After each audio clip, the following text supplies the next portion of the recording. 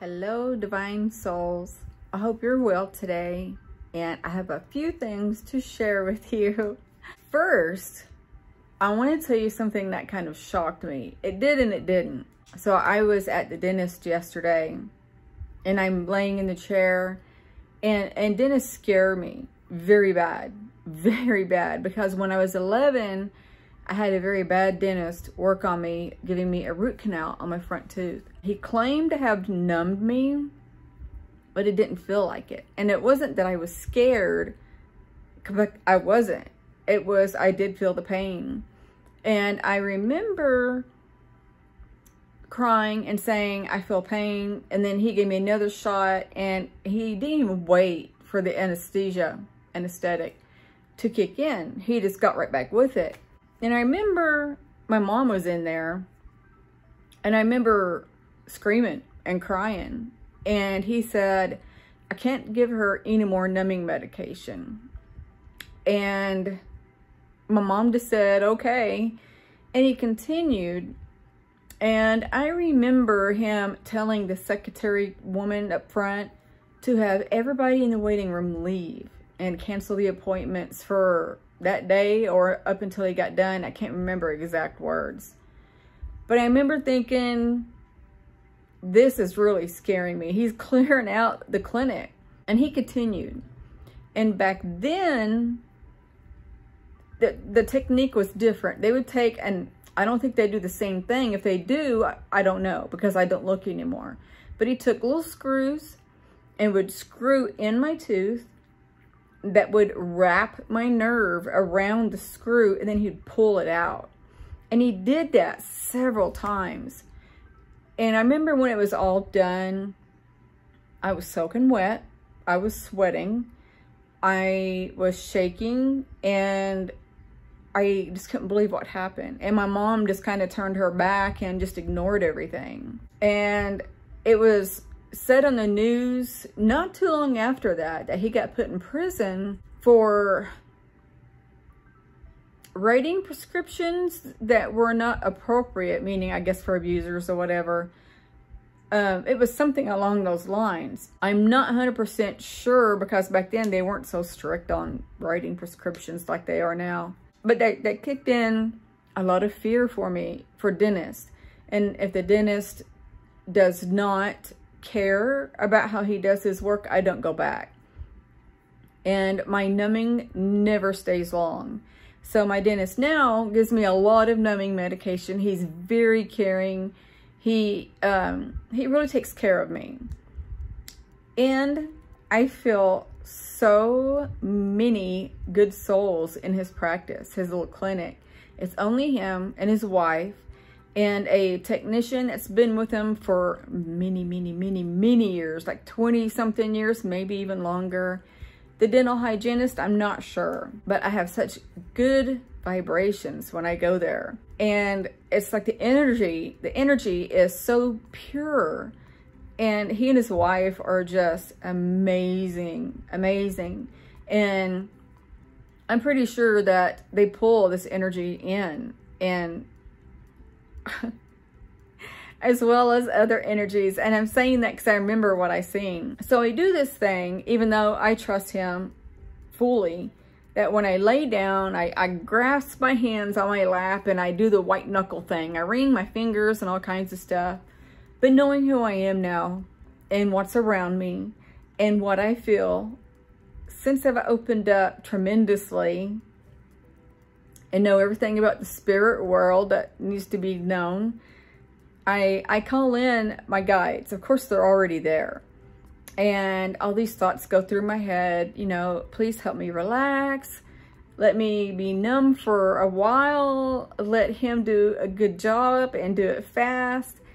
And as I'm laying there, I see a Bigfoot. I see a few extraterrestrials. I see a few angels.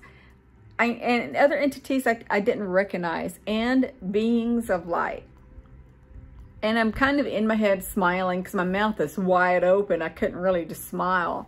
I'm staring at the ceiling, and I'm seeing all this in my third eye.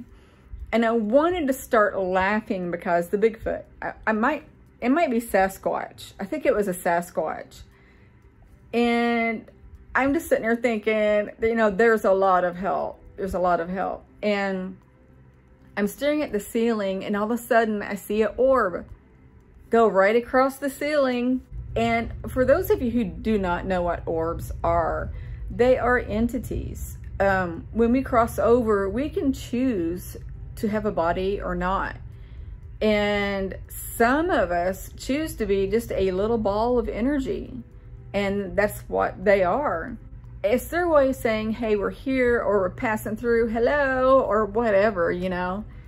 And so I thought that was amazing. And I want to add also, in my last video, I don't know why I didn't do it, but when I was talking to you, an orb came from behind me. It always does. I don't know why.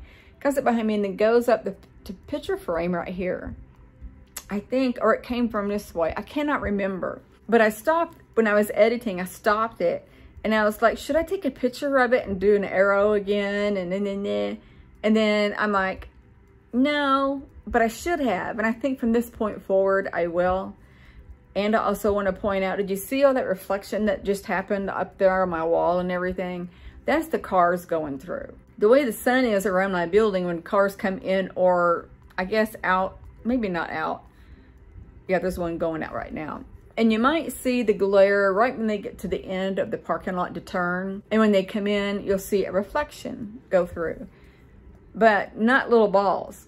So this point forward, I will take a little screenshot for you and stick in there. So I had a visit also the other day. And when I get done with this visit, describing it, I'll show you what Kong had sent me, the gifts that he sent me. So I think it was not last night, the night before. I lay down and I'm on my left side, and I've been waking up, even though I got a 3-inch memory foam mattress topper thing. It does help quite a bit, but it still on some nights does not take away the pain, and it's severe. It takes everything I have to turn around in bed. It's really bad. And I moan and I groan, and I try to grab whatever I can on the mattress and pull myself because it's so severe. But the night before, I'm laying in bed, and I think the before that was the night it was horrible. And so I lay down, and and I was tired, as always here lately. I'm on my left side, and I'm thinking, well, I look around and think, are you here? And I'm looking for all the signs, the haze, the little spider web looking things, the geometric shapes, my curtains, you name it. And there was nothing. And I'm like, I was really hoping to see somebody tonight. And so I'm laying there, and all of a sudden, when I'm on my left side, my back is to the edge of the bed. But all of a sudden, I felt like a kneading, a deep tissue kind of like kneading in my lower back area, which is the most painful part for me. And I'm like, okay, this is nice. And they did it for a while. And I'm sitting there or laying there, and I'm enjoying it. But then I do this thing, and it's for protection, although I say it all the time. But I'm like, you know, if you're not of good and come from source light, energy, love, you have to go. Which I don't know of any good or bad entity that's going to sit there and try to make you feel good like that. And I said it a few times, and they stayed, and I'm like, okay, so you must be good. And they did it for a while. And I'm sitting there thinking, I'm assuming you're working on my back, you know, thank you, or whatever. And I go to sleep. Well, I wake up yesterday morning. Is it Thursday? Yeah. I woke up, and I'm like, I don't feel any pain. Usually when I get up, the first thing, my back hurts. It hurts to get out of bed. And then I have to walk around to loosen things up, and then it becomes less painful. So I'm walking, and I'm like, that's really weird. And I forgot about the massage. And I'm sitting there, I'm walking around thinking, that's weird. I have no pain. Even at work. I worked 8 hours yesterday because I had the dentist appointment and all, so I had to work more hours. And I'm sitting there thinking the whole day, oh my gosh, I am not hurting. This is amazing. I hope they healed me. And all day until I got home, of course. And I think it was that night I started getting a little sore. I'm not sure what time it started or anything, but last night in bed, I went to roll over. I woke up in severe pain again, and I'm like, man, I know they can heal people. I know they can, because there's reports, and they're always working on my body, and I know they're trying to heal specific parts of my body. So I don't know. I wish they could have done it. I really do. But that's all from that visit that I remember. I didn't see any bodies walking around. I was not going to roll over and see who was there, because usually when they're doing something on me and I move, sometimes they just stop. And I don't want them to. I want them to hang around and do what they're going to do. And I love them being there. Their energy and love and all that I feel is amazing. Sometimes it's I wouldn't say scary. It's very powerful, and it's like a dominance in the air, that control feeling, that power. And I've grown so accustomed to it that sometimes it's hard to feel it, but I don't want to roll over and have them leave. And there's times where I tell them, don't go, and they do, or I feel that they do. And maybe at those times they stick around and put me to sleep so they can finish what they're doing. I just don't know, because I don't get to communicate with them much. I feel like there's a transformation happening with me all day today.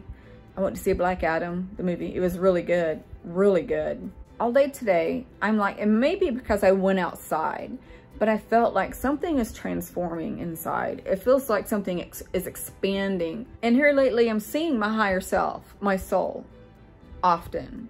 And today I seen her again, and she's just beautiful. I'm like, that cannot be me. That cannot be a part of me. But she's always a yellow gold, always. And her hair is always kind of wild out here. It's wavy, and it's like there's no gravity, and it's out. And she's just flowing and bright. And I so want to share that to people that I am with, other than you, of course. But I would love to just get my family and say, oh my gosh, this is what I'm seeing. This is what I'm hearing and feeling and that. But I have nobody. It's kind of difficult sometimes. There's a medium that I ask questions for, and I feel like she said something to me that, I think it was her, I can't remember who it was, that told me that my guides don't want me to rely on information from other people because it will alter me. As in, what if I asked her, did I see my higher self today? And this is what I seen, and blah, blah, blah. And then she could be a jealous person, which I don't think she is, and saying, oh, no, you're just thinking or making things up, you know? And then I would shut that part of me down. And it probably would. And I do need to stop asking, because it will make me feel the way I usually do. I am crazy. I could not be seeing these things, you know what I mean? And I don't need to be going there, because I am growing. I am expanding. And I like that, because I feel like I'm a better person today than I was a month ago, than I was a year ago. And the more time progresses, I do feel better and better, bigger, and I feel important. I've never felt important in my entire life. When my awakening happened, I kind of went through a emotional exchange, if you want to call it that. How am I that important is what I would go through. Who am I? Because I went through so much abuse and mental distortion, if you want to call that. So I went through sadness, anger, gratitude, happy, and then all over again. I love where I am today. My mind is in a better place lately. It goes up and down with these energies that come. We are experiencing a lot of hard energies hitting us lately. I would like to know, do the earthlings feel what we go through as light workers and starseeds and such? I don't know. I want to say because they have to progress also, but I do know that we feel the most of it, because we have to expand. We have to grow in our vibrations and light. And it's hard. And I saw a post today, and it was like, oh, you're so right. It was, in a roundabout way, the light workers, as I said, star seeds and such, we are taking all of this on, and it's a lot. Mainly because the star seeds, other light workers that are supposed to be awake aren't. They're denying who they are, because probably like I did, or they just don't want to be in that position. They're just like, nope, I hate life, life sucks, blah, blah. And so we're taking like a double whammy because of them. But we are due, I'm not sure when, of another great awakening. And I can't wait for that, because that will be very helpful. And I really hope that my kids will awaken. They need to. They really need to. So I'm going to show you the things that Kong Lee had got me off of my wish list. As you know, I said yesterday he got these. There's a set of 3, but I only have 2 on. And I'm still getting used to them. And then there's these. I love these. I've worn them and love them. They're so comfortable. They're so comfortable. And they're not the hard, clunky, when you walk on linoleum, you can hear it like a, gosh, I don't know, a hard-soled shoe. They're very comfortable. They are called LifeStride, and they're a little expensive. And that's why I had them on my wish list, because I can't afford them. I am going to take you with me into my room and show you the other things that he got me. There is a dress here beside me that I was going to show you, but there's no good way to show you that you can have a good view of. But it crosses in the front, and it's real long. It goes to the floor. It's short sleeve, and it's burgundy color, and it's so soft. It's so soft. I wish they made sheets out of this, but it's soft. So I'm going to take you in my bedroom and show you the other things. Okay. You're going to have to excuse all of my cords until I figure out what to do with everything. But this is the nightstand by my bed. He got me the Buddha. It's a water fountain. And I can hear that all the way in the living room. I love it. I don't have my glasses on, so I hope you can really see it. That is a basket with some crystals in it. He got me that. And then he got me that crystal amethyst elephant, in which I love dearly. Let me see, 1, 2, 3, 4. And that's it, 5 items. And I love each and every one. So I really love this because of the sound. Well, and it's Buddha too. I love Buddha. Got crystals right there. It's a fuzzy eyeball that my 28-year-old made for me. It's got a rolly eye on the other side. But so that's it. So we're gonna go back in the living room. Well, I hope you liked looking at all that. I wish I could show you the dress more. I have put the phone on earlier today and opened it and tried to show you, but the phone, because I don't have a camera, the phone is just awkward for me to do a video on it being so long. I'm sure that you would understand. I mean, if I walked farther away from the phone, you don't see as much detail. And you have to walk pretty far away from the phone to get the whole length of it in. That was my last couple of days. When I end this video and edit it and put it up, of course, I'm going to start another one on my computer. So I'm going to give you a heads up of what it is going to entail. I'm going to be putting on my channel randomly, not every time I upload, of meditations. They're going to be guided with meditational tones in the background. And this one, I'm going to be titling it Forgiving Those Who've Done You Wrong. And I will walk you through that in a meditational state and how to clear that from you, from your aura, your soul. And I mean, you have to get in a place where you forgive them so your karma will be cleansed also. I will be doing that off and on. So I'm going to end this video here, and I love you so much, and I'm going to send you love, light, and peace. By the way, thank you for sticking around and watching. Bye.